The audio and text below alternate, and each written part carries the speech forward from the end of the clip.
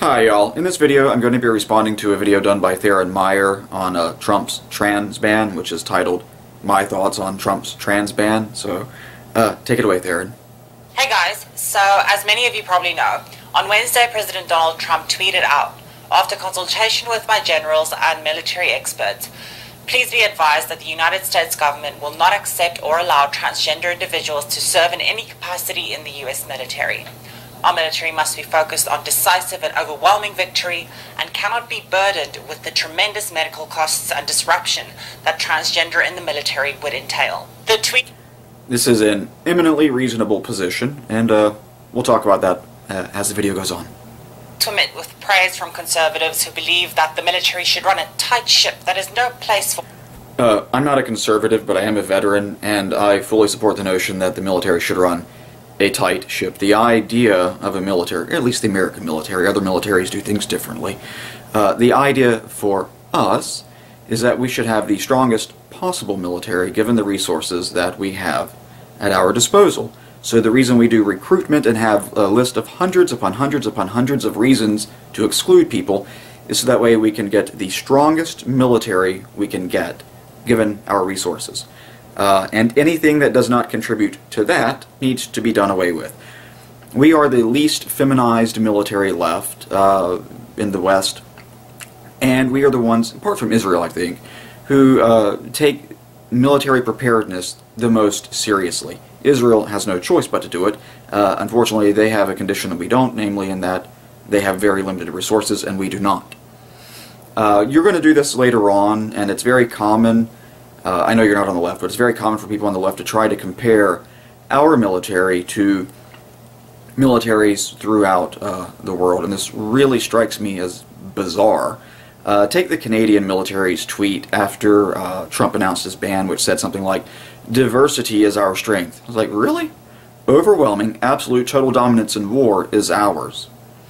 But anyway, they like to compare our military to other people's military as though they're in any sense whatever comparable.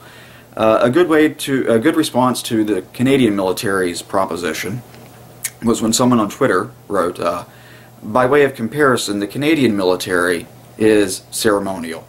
It is nothing like the American military. It cannot contend with us on any front. One of the reasons that we are the strongest military is because we have a lot of resources and we put a lot of those resources into our military, but also we take Herculean efforts to eliminate the weak. social experiments, while liberals decried Trump for a blatantly discriminatory move that dishonors past, present, and future transgender servicemen. There's no dishonor to not being allowed in the military. People with diabetes can't get in. We're not dishonoring diabetic citizens. People who have had concussions and have been knocked unconscious can be disqualified. We're not dishonoring people who have been hit too hard in the head. We do this even if it's the case that that particular person, some random individual from that group, a particular person who has been knocked out for, say, 24 hours or longer, will in fact not have had any brain damage and would in fact make a perfectly good soldier. The reason for it is that that is the diamond in the rough, and we are trying to get rid of as many of the bad or less desirable candidates as possible, and we do this based on categories because people who fall in this category have a greater likelihood of being a liability than the opposite. And so when you get that little point in the decision process, you go, on the whole, it's better to just have a categorical exclusion of these people because we can do without them. Military service is not about the personal aggrandizement of the individual. It's about sacrifice. And if you go look, do an unbiased search, by which I mean open up like incognito, so it doesn't weight the results that you're going to get based on your preferences, and you try to find the advantages of having transgendered folks serving in the military, what you will find is page after page after page after page after page after page of nothing but, here are the benefits that you, as a transgendered person, can get in this job. Here are the benefits that you can get in that job. Here are all the advantages that redound positively for you as a person. Your individual interest, not a single word about what it is they add to such an organization. And the reason for it is quite clear. They don't bring anything particularly special to the table, such that the liability that that comes with them is going to be outweighed by whatever imagined advantages there are to their service, and therefore we can do without them. Yes, it would be very lovely for those people, for someone like you, for example. It would be very great for you to get a job in the military where your medical care is going to be covered for life. Even if you've transitioned before you get in, any injury that you get that might tend to serve to exacerbate any previous procedures you've had, you're entitled by law to lifetime care at government expense in the VA. So yeah, that's going to be great for the person. Not anything in the discussion is about what these people are going to bring to the units, what they are going to do to enhance our lethality or maintain our lethality, what they're going to do to cause units to perform better. Not a word on it, because no one on the trans lobby side really cares about that. Whenever you hear something, oh, we need to take this into account, it's rhetoric without any real force behind it. It's lip service. In the eye of the public. But before I give you my thoughts on the whole situation, let's take a look at what was happening behind the scenes that led Trump to tweet out the controversial policy decision. Contrary to what Trump's tweets imply, transgender Americans serving in the military wasn't really being debated since Obama repealed the ban on transgender troops. Trump's snap tweet actually came after a prolonged House Republican battle over a spending bill that includes, amongst other things, funding for the Mexican border wall, as well as military healthcare coverage of sex reassignment surgery. The debate over taxpayer dollars going to sex change surgeries was threatening the passage of Trump's bill, and so GOP leaders turned to the White House to solve the problem. And in Trump's typical brash and clumsy wrecking ball style, what started as a dispute over healthcare for serving transgender troops soon became a ban on trans people in the military in any capacity whatsoever. One of the things that doesn't work its way into these conversations, like the RAND study you're going to point out, is the actual cost to the taxpayer. They'll talk about the cost in the military. The costs of the military don't end with the military. We have this pesky habit of taking care of the people we blow up in war through the VA. We have this pesky habit of taking care of our veterans. So these studies and these discussions tend to forget the billions of dollars that we pour into the VA to take care of the problems we cause through all the injuries and other conditions that we inflict upon people because of their military service. So so for my viewers and anyone else out there, whenever you hear people talking about the cost in the military, they are restricting the conversation from the true cost passed on to the taxpayer, because it's more convenient to their position to ignore the billions upon billions of dollars that also go into taking care of these people after they leave the service. You simply cannot divorce the one from the other. We blow someone's leg off or send them somewhere where their leg gets blown off. We foot the bill for that person's blown off leg and all of the related care for life.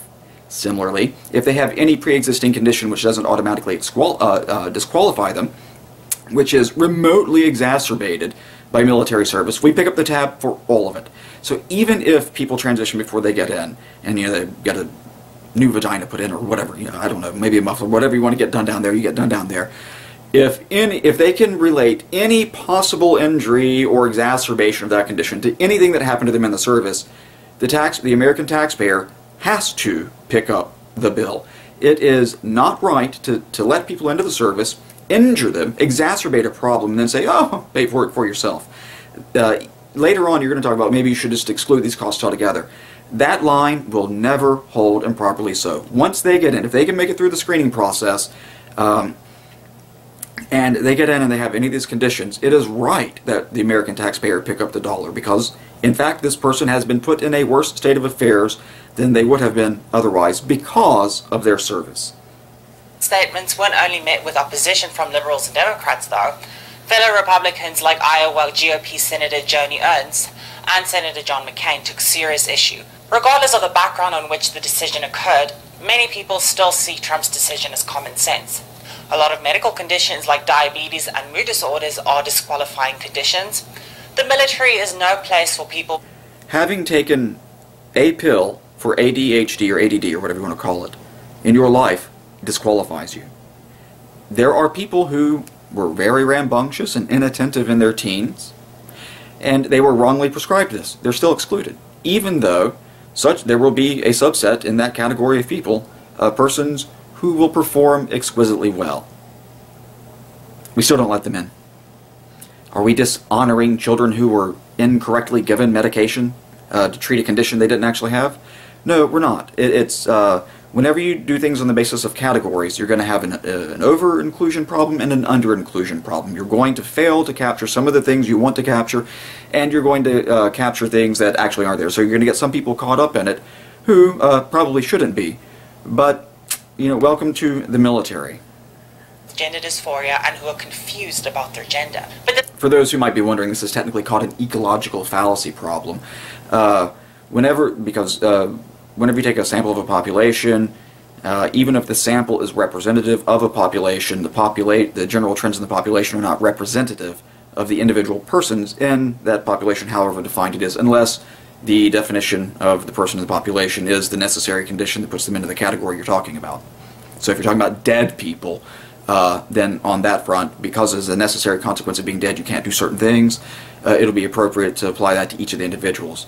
But those are the odd cases. There are always problems when you deal with categories. But the military is not a logical proposition.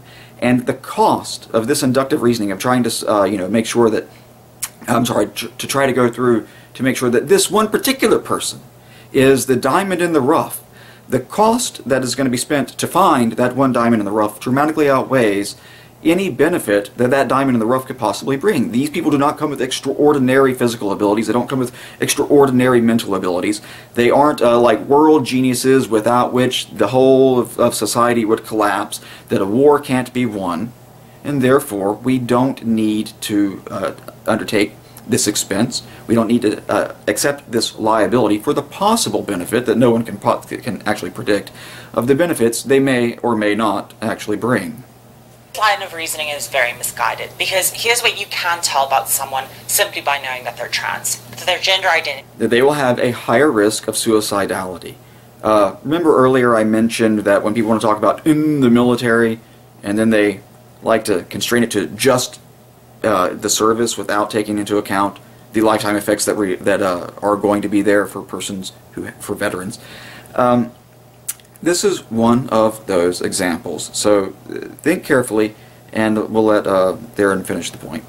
Is different from their sex at birth. Here's what you can't tell about someone simply by. That's not true. What you can tell is they have a higher risk of suicidality. The VA actually does studies on this, because and the most comprehensive studies on it, because they don't have to do a sample, they can do a population or something that is like they can do a census or something like a census, namely in that every person who identifies as having gender identity disorder, who says I have that in the VA, they have a record of it, and they checked all of them. They didn't take a sample. They looked at every single data point that exists, and they crunched the numbers. The suicide rate, or the suicide event rate, for transgendered persons, transgendered veterans, is 1,900 some odd % higher than it is for veterans. Against the general population, it's more than 2,300% as large. What you can tell from about this population is that it comes with a much higher risk of self-harm, of suicidality, suicide ideation. Now, that does not mean every particular person in that category has that. This is the ecological problem I dealt with earlier. But, well, and the expense to be put in to trying to find that one person, whether or not this one person is going to buck the trend or is going to be modeled by the trend, and whether or not, taking the dollars out of it, whether or not it's worth the lives that will be lost if you get it wrong. Now, one of the dueling narratives here is conservatives like to, or a lot of people on the right will say things like, oh, Chelsea Manning shows why you shouldn't let these people in, and then on the other side you get people like, oh, look at Kristen Beck. Bradley and Christopher are their birth names. Beck was a Navy SEAL in SEAL Team 6 who tweeted out after the ban, are you trying to say that I, as a person who has a Bronze Star medal and was in SEAL Team 6, that I'm not good enough to serve? This is complete rhetoric. It's not about you as a person. It's about what are the liabilities and what are the advantages of dealing with this on a group basis. Now, I agree that it's sometimes unpalatable to do this on the group basis. It would be nice if we had infinite resources and we could give every person in the world their own personal, individualized plan where we have dozens of people who study them for as long as necessary to make all of the perfect predictions about how this person is going to perform in the future. We don't have that.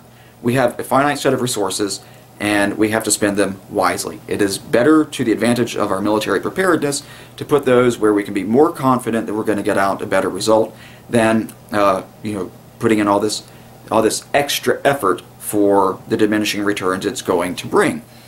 I'm going to do a more comprehensive video on the topic in general, but just to give you an idea, the response to a Kristen Beck is, what about children? During the youngest NCO in the United States military was a 12-year-old. He distinguished himself in combat. When a Confederate colonel tried to capture him, he killed the Confederate colonel, and then 2 days later was in the Battle of Chickamauga and was fighting hand-to-hand against Confederate soldiers. He was made an NCO for his competence and for his performance under fire. So clearly there are some 12-year-olds who will do just fine serving in the military. So I guess what we should have is not a categorical ban on all persons who are beginning or have just entered puberty. No, we need to have this very finely reticulated system whereby the government goes through and checks each one who wants to join to make sure that we're really absolutely doing the right thing by excluding this particular 12-year-old. And if the floodgates open and you have to do this time and time again, no matter what the cost is or how much of a marginal increase in the cost it might well be to do this, every person needs to get their own individualized, customized, super finely reticulated analysis to make sure that when we say no, it's for perfectly the right reasons. No, of course not. The preponderance of evidence is that 12-year-olds are not reliable assets to military preparedness, and therefore we're not going to waste the money that would be required and waste the other resources that would be required to go through all of the 12-year-olds who possibly want to join to make sure that we always, always, always get it right. And by the way, one of our coalition partners in Afghanistan was a 10-year-old who led, a company, or I guess a version of a company, of soldiers in combat against the Taliban. And he was a very good commander. His unit won time and time and time and time again. And after he had finished taking over, because his father was killed and then his uncle, who was the previous commander, had been disabled or whatever, and so he took over from his uncle. And after he finished his time for 6 weeks of leading these people in successful battle after successful battle after successful battle, he left the military to go to the 4th grade. And then he became an international star, which made it easy for the Taliban to track him down and murder him. But that 10-year-old boy apparently did extremely well in combat. So I guess we can't even draw the line at 12-year-olds. Now we have to take into account that there in the United States, there could possibly be a 10-year-old somewhere who has that kind of skill set. Therefore, it would be dishonoring children to say that by dint of their developmental status, that it's more likely than not that they're going to be a liability as opposed to an asset, and then having a categorical rule that excludes them. No, no, no. We have to have this very reticulated system where it says we have a general preference, but if you think you're special, then we have to stop everything to attend to just you, because after all, service in the military isn't about all the things that war is about. It's really about making sure that you get everything that you believe you're entitled to. Knowing that they're trans, their mental health status, whether they have clinically diagnosable gender dysphoria, the severity of the dysphoria if they have it, how far they are in their transition, and the extent of their healthcare needs. And with normal people, we don't have to take into account any of that. There is no added strain to our resources in respect of folks who don't have this. Whereas with each particular person in the category, you have to do an individualized analysis even on your metric. This is adding cost to doing our military. One of the problems with the people who, even when they're conservatives, when it comes to their pet little hobby of things that they would like to see happen in the government, you will always, and you'll get the argument here, you will always get that, oh, well, the cost is small. It's just a little bit more. The burden is just a little bit more. You hear this in courts when lawyers go in. We're not saying it's no burden. We're saying it's a small burden. Well, in isolation, that is a very good argument. The resource problem that confronts people confronts the government is that every person with a pet little issue has the same argument. And if you listen to all of them, all these minor little things add up to, well, let's see where we are now, $20 trillion in debt. The fact is, when people say, we had money to do this, we had money to do that, we had money, no, we didn't have the money to do that. That's why it's called a debt and not a surplus or a balanced neutral budget. It's because even now, our budget is running over what it is that we bring in. If you cut $1 trillion off of our budget, you will start to repay our debt. And if you do it at a moderate rate, where it's not too severe to the economy, something got in the house and it's flying around. And if you do it at a reasonable rate of just $200 billion per year to $250 billion per year payback, the next 4 or 5 generations of Americans will not live to see that debt retired. The coffers are running dry. So when you say it's only a few million here, only a few million there, that's precisely how we get into these things in the first place. Is all these people, oh, it's just a little bit here. That's what gives rise to the joke. A billion here, a billion there, and pretty soon you're talking about real money. In less than 1 generation, under 2 presidents, the bulk of this was done, Bush and Obama, that a debt so large has been saddled around our children, our grandchildren, our great-great-grandchildren, our great-great-grandchildren, and our great-great-great-grandchildren, that they will work their whole lives paying back a debt, most of which was needlessly taken on. And here we have one other thing. This is why people go into bankruptcy, or they have overdraft fees. It's like, well, you know, I'm down to like $5, or I'm already in debt this much. What's a little bit more? It turns out all those little fees and the extra interest rate, it really does add up to your principal, in addition to the principal. So we will be digging out from this debt for generations. It's only a little bit extra. Means it's only a little bit extra to the $1 trillion we're already spending per year that we don't actually have. We'll need to conduct the... So, for those people who are bad with math, people who have a pet little hobby issue, their one-legged pony they want to see ridden around, whatever's convenient for them at the moment. If you take $1 trillion and you add a little bit more to it, we're still spending $1 trillion more than we actually have. We can save money by not taking on the debt that's going to come with your little pet issue, and what we should be doing is looking at a lot of other people with their little pet issues of the day and saying, no, no, no, no, no, no, no, no, no, no, no, no, no.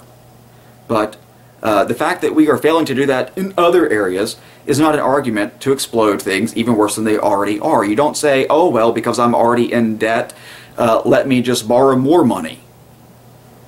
On psychological evaluations already put in place by the military to determine these things. In other words, trans people who aren't fit for service because they are trans are already screened out of... No, they are not, and that is precisely why you have the high suicide rate among transgendered veterans, because the screening that we do is already not sufficiently stringent to weed out the weak.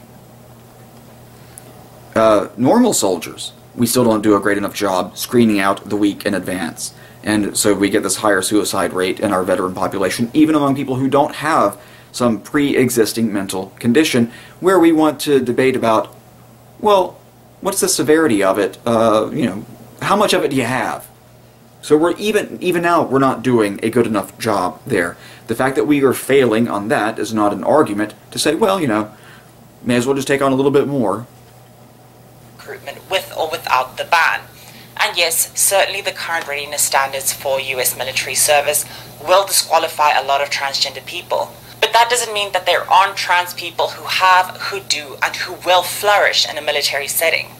At the end of the day, this particular line of reasoning seems... I am absolutely confident that there are some people who have felony convictions who have reformed their conduct and could serve perfectly well in the military. They have realized the folly of their ways, they have turned over a new leaf in life, maybe they found Jesus or whatever, and they are now just upright, moral, wonderful citizens who, if only we'd let them in and give them that opportunity, they would flourish. And still we say, the risk is not worth the liability. Thank you. No, go away. To be fueled by anti-trans bias. more than anything else. Banning trans people from the military on the basis of medical costs doesn't make much sense either. Let's put aside the fact that medical costs for trans people would literally be a drop in the ocean for the world's most expensive military. Funny thing about, as I mentioned a little while ago, about that ocean, it's made up of drops. And each individual drop alone doesn't amount to much. But lots and lots of people want to add their drops to the ocean. The fact that the military spends about 10 times more on boner pills. Interesting that you mention that. Stress is one good cause of erectile dysfunction. In the military, we don't permit cosmetic surgery, cosmetic procedures, things that redound to the individual to help them really feel beautiful inside. What we do, on the other hand, is if you suffer from some condition, we try to restore you to the way that you were before that condition once we've taken on the burden of having you.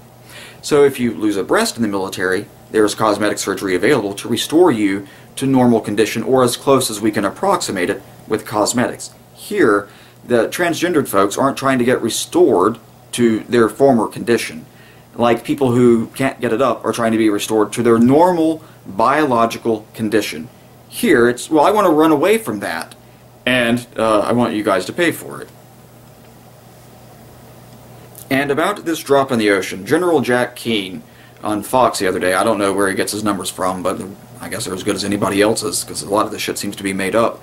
And so the effect after the lifting of the ban, and saying that you can stay and whatnot, is that several thousand soldiers decided that they wanted to start getting medical care in the military.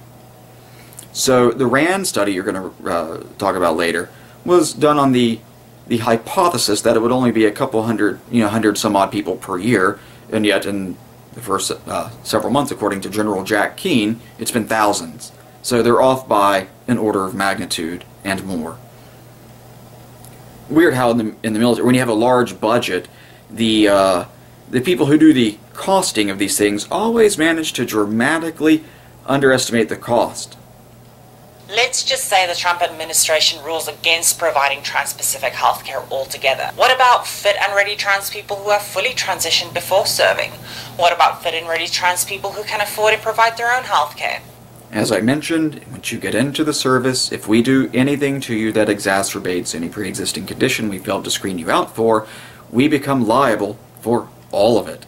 And what kind of law do you think is going to get passed that says if you get in the military and we injure you or exacerbate a previous condition which didn't disqualify you, we're nevertheless going to refuse to pay for it? What kind of law do you think is of that type is going to get put on the books? Precisely zero, because people from all sides of the political spectrum are going to resist that for quite appropriate reasons. If once we let you in and we do something that harms you, we have a moral obligation to put it right, to return you to whatever condition it was you were in, or as close as we can approximate it, when we found you. If we say, oh, where we found you is where we're going to leave you, thanks but no thanks, we don't have to cover any of it. What about fit and ready trans people who are willing to put their transition on hold or postpone starting their transition so they can serve and protect their country? I agree, but we're going to have a slightly different emphasis. Yeah, what about these people? What do they bring? As I mentioned earlier, if you do an unbiased search for the advantages of having transgendered folks, all you see are the advantages that redound to the benefit of the individual. So I know what they're going to get. Not a word about what it is they're going to bring. The liabilities, on the other hand, are trivially easy to spot, and they are multifarious. In fact, most of the arguments that the trans activists, the trans lobbyists, most of their argument time is going to be spent on addressing these liabilities and why we shouldn't really care that much about them. We should care about them. We should care about them a tremendous amount. How many American soldiers' lives are going to be worth it to get these people in there and to make them feel welcome and to really shore up our diversity bona fides, because that's oh so important to destroying, absolutely annihilating anyone who is so foolish as to challenge us in martial combat, in the martial endeavor. Latching on to Trump's statements that trans people would disrupt military operations, many have referred to transgender troops as social experiments that would impede on the readiness and lethality of the US force. I guess calling it an experiment implies that This is perfectly correct. We already have units that can't fix their vehicles because the funds don't exist to get replacement parts, and therefore they have to cannibalize other vehicles. So if you have one vehicle missing this part and one vehicle missing another part, and you gotta kill one, you gotta cannibalize from one of them, assuming it has a working part that'll fit the other, to get one working vehicle. If one doesn't have the part that's that the other one needs, then you have to make a choice between cannibalizing yet a third vehicle. So you've got to compare its state against the possible state of the two that are already dead. We already have that. And yet you're saying, it doesn't matter that we already have equipment that can't be repaired.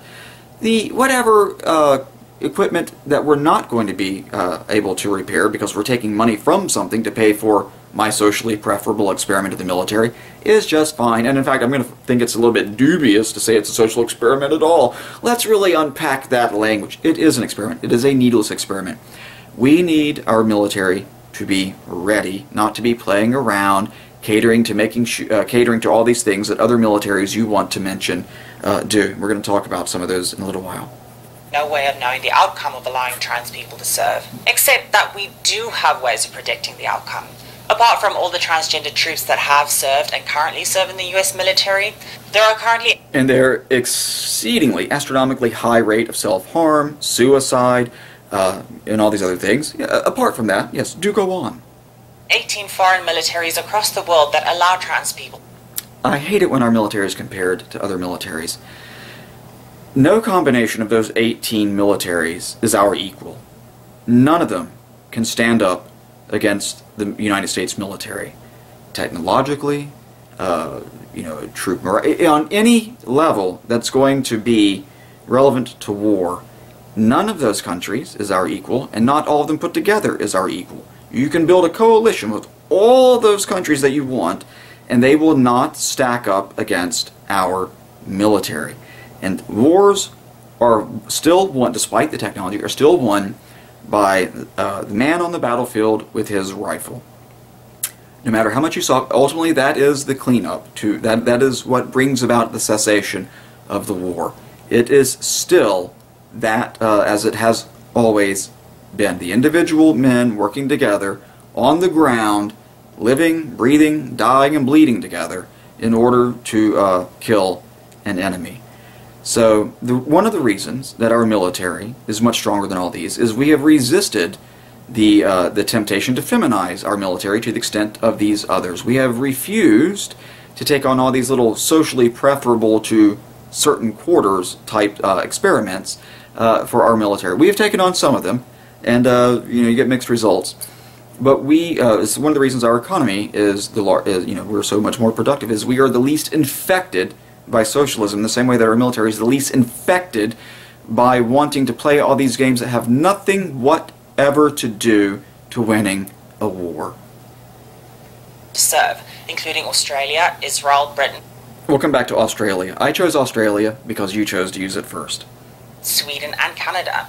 So clearly there's a lot of case studies and precedent to go from. In most of these places, transgender troops must undergo hormone therapy or surgery before they can serve. In Britain, individuals must live as their target gender for 2 years before they are granted legal recognition.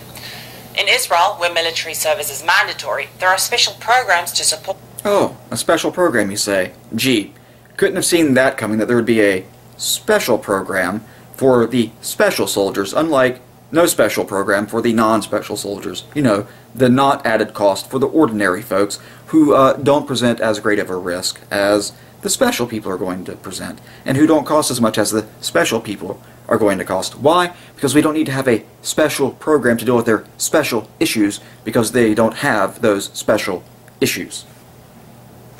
In other words, we can take these off the shelf, do a bit of training, and get them out there, and they're good. The special program people, you take them off the shelf, and then you have to polish them a little bit, do a little bit of tailoring, and then you can do the other stuff. And you still have the increased risk. Gender recruits. And so far, none of these countries have reported experiencing ill effects from opening up their armed services to the transgender community. Well, the ill effects is that they're all inferior militaries to ours. I mean, It might not seem like a lot because they're our allies right now, but if they ever decide to get froggy and step up, even as a coalition, they're going to find out real quick what the folly of their thinking has been. It's a curious thing about militaries.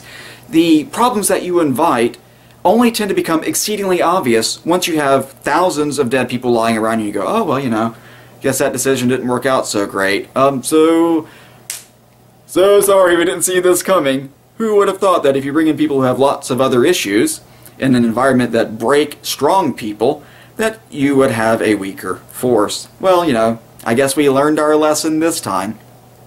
I can't remember what show I was watching, but it was a military analyst was talking about when the Americans went to World War II and joined Montgomery in Africa. The American military went in and repeated all of the same mistakes and got the same results. They did all the same things the British did, and they got all the same dead people too. And the reason for it is this, is that militaries of a country don't learn from the failures of other militaries. The United States military has learned its lesson. We now study the failures of other militaries, and we weed that shit out, which is why when we went to Iraq and we captured some of their tankers, who, when they were taken prisoner, got in the back of a tank, and they saw that one of our tankers had a picture of Rommel up in the back of his tank. He says, why would you have the picture of a Nazi up in your tank?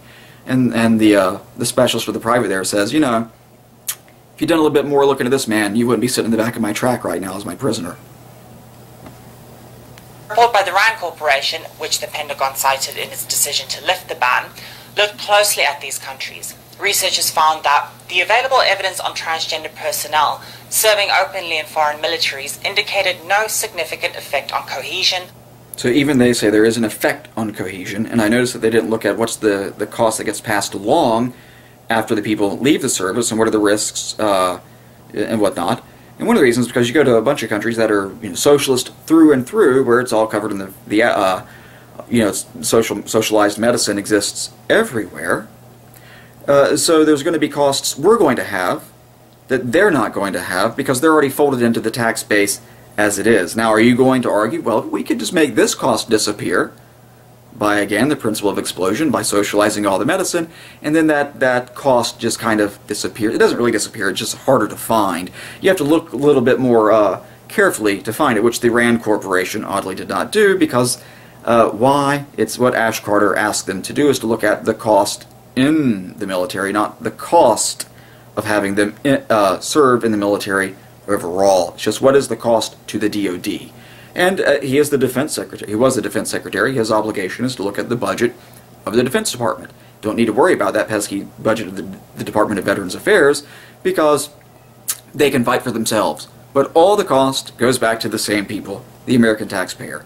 Some of the cost is actually borne by the soldiers who are going to die when, I don't know, one soldier who has gender identity dysphoria is going to get all hurty inside and off himself, and so that's going to reduce unit effectiveness. But putting that off the side, I'll discuss more of this in my more comprehensive video, which is in a response to Theryn. Operational effectiveness or readiness. Now, I'm not going to pretend like the current evidence is conclusive. A lot more investigation and deliberation would need to happen before we can reach that point. So before we reach that point, wouldn't the ideal solution be to say, we'll just say no entirely, unless and until someone can come forth with some reason to think that there is an actual advantage to having transgendered folks in respect of our military preparedness and the lethality of our military? Which, again, there's no evidence that you can find, or at least not it's easy to find. Maybe it exists, but it's not my obligation to find it. As a trans activist and a trans lobbyist, maybe you should go out and find it and then present that with us, and we can have an honest conversation about whether or not this ostensible benefit is worth the liability. I'm not against the possibility that Barack Obama's policies surrounding transgender troops were way too liberal to be effective. Yeah. See, this is way too liberal. But if it's only marginally liberal and I get what I want, then, you know, just a little bit more, just another spit in the ocean's okay.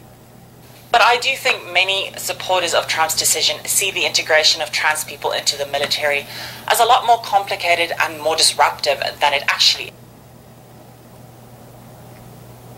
Interestingly enough, as a person who has served, every incremental disruption and every incremental reduction in our capacity, actually, it doesn't accumulate linearly. It's not like, oh, well, you know, you do a little bit of this, and then you have a slight reduction, and that's okay. And then you add a little bit more to it, and it's an equivalent. No, these things build, and they build, and they build, until you hit a breaking point, and that crushes unit morale. And constantly the evil, straight white men who make up the bulk of our military being told, just deal with it. Just deal with it. Just deal with it. Just deal with it. Well, okay, you can do that for a little bit, but in the same way that you wind up with trillions, tens of trillions of dollars of debt by small incremental steps, so too do you deplete the morale and the effectiveness of a unit by incremental steps. The enemy, when you fight an enemy in war, they don't go, well, we're going to do this one thing that's going to crush their morale. It's, let's do a little bit of this that's going to affect their morale, a little bit of that that's going to affect their morale, a little bit of the other to affect their morale, and these things all multiply. They all build up and build up and build up. And where the flip is going to come over, you can't predict. But the one thing that we know that is absolutely clear is that no matter what, each particular person is going to have the argument that the new burden I want to impose on you is just slight. So too was the burden that the previous group wanted to impose on you, and so was the burden of the previous group. And no matter how much of these very slight new burdens we're going to impose on you, you just have to simply smile, suck it up, and continue dying for the privilege of being told that your life is not really all that valuable when compared against my particular pet political issue. Thank you. No. If you want trans folks in the military, you should go find a positive reason that they are essential. The reason that we can get away with having a certain suicide rate of white men that's, I don't know, a little bit higher than a suicide rate of black men, for example, is because they are the majority of the population. And therefore, we are stuck with them if we're going to have a military. If there were a way to get around this, we would probably try to exploit that to have an even stronger military. But because there is a certain baseline rate that we just can't get away with if we're going to have this military, is not an argument that it's okay to not get rid of the things that we can easily do without, which, sad to say for you and your fellow lobbyists, is a group of people who have a very high incidence of suicidality, self-harm, medical costs, and mental conditions that we simply can quite easily entirely do without. Now, the reason I stopped the video is not to cut off her argument. It's simply because the video stopped and I didn't feel like having to scrub back through on my phone to find the precise point. But she does make some arguments later on about how she can see maybe the total ban this, maybe that, maybe the other, trying to really give it a bit more balance, but I'm less interested in that anyway than I am in responding to the arguments that simply do not work.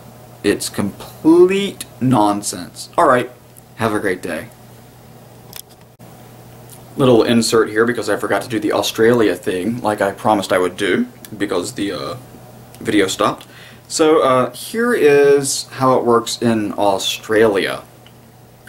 So you get a diagnosis, there's a medical certificate presented to the commander or the manager and discussion, then a discussion has to begin. A discussion between the commander and the service member, including but not limited to leave arrangements.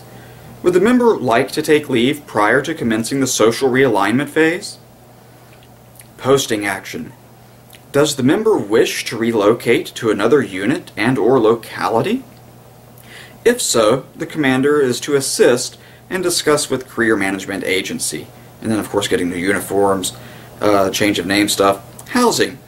The member may need the assistance of their commander with regards to service residence, rental assistance, or appropriate living in accommodation. They get a mentor and a case manager, ablutions. Discuss with the member which toilet and shower facilities they would prefer to use. Not who might prefer not to use them with them, but where do they feel most comfortable? Not what everybody else would feel most comfortable with. Because it's all about what redounds to their positive experience, and everyone else be damned. We're all familiar with the tyranny of the majority. This is the tyranny of the minority. I'm going to shower with you, whether you like it or not. Has the member arranged to speak with the Defense Community Organization for assistance for themselves? Informing the workplace. When, how, and where this should occur needs to be agreed between the member and their commander or their manager. When I was in the Army, during basic training in AIT, I did OSIT, one station unit training, so you do it all in one block of time, so you don't go to a basic training facility and then you leave there and go to a place particular for your individual training for whatever your career field is. It's all done at the same place.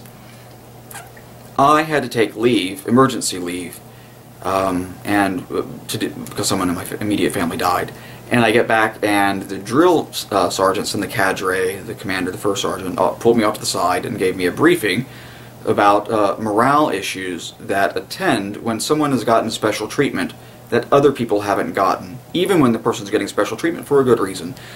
So, like if you get shot or something, that's one kind of thing, but when something bad happens to you and you get a break from the rigors that other people aren't getting, even if there's a pretty good reason for it, in this case, no one's going to begrudge someone, like if their kid or their parent dies, taking a 2-day leave during training or even a combat zone to go bury that loved one.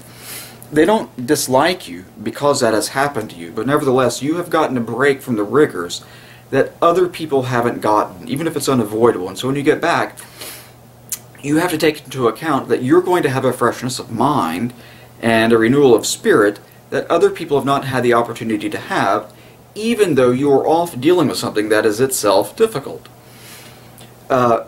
In those cases, it's one thing, but in this case, it's something different. These are all extravagances that aren't available to the ordinary soldier. And that is going to work some intangible detriment to the morale of the unit. When I got back, there was a bit of an alienation that took a little bit of time for people to get over, because I had gotten to sleep longer than they had gotten, I had gotten better food than they had gotten, I got to wear civilian clothes, I could have gone out drinking for all they know, I could have partied.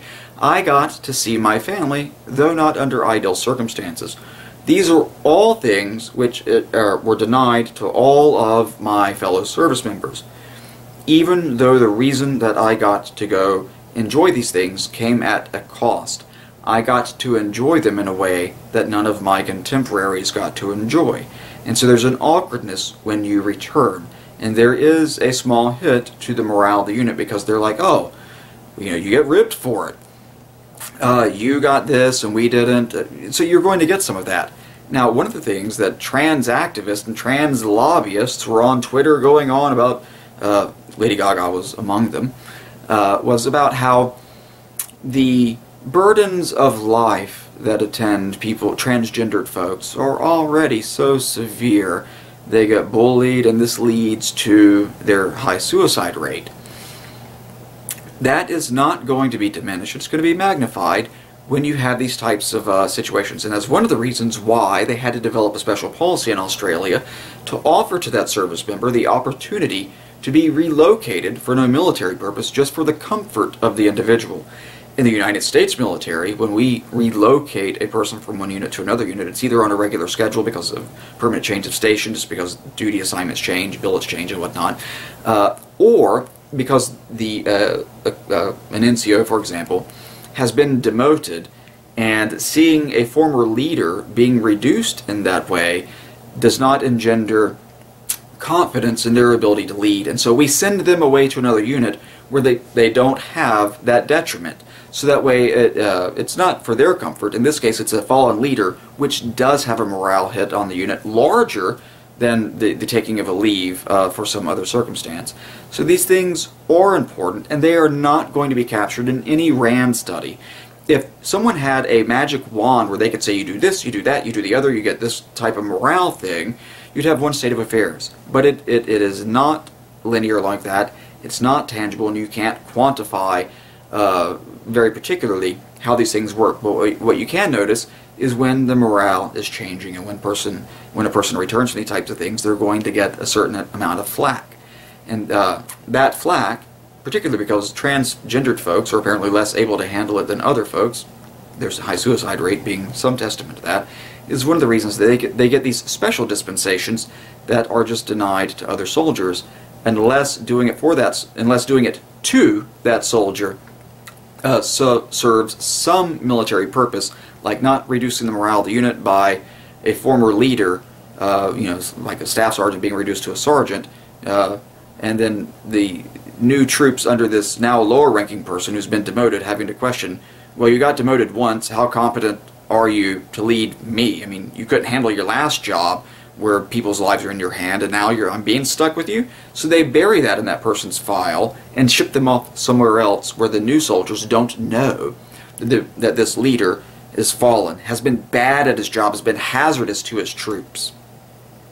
That's shit that you've got to think about. If you're a service member, it's shit you don't have to think about if you're some rhetorician or some politically motivated lobbyist who says, oh, these little burdens are just trivial. They're not trivial. They get people killed.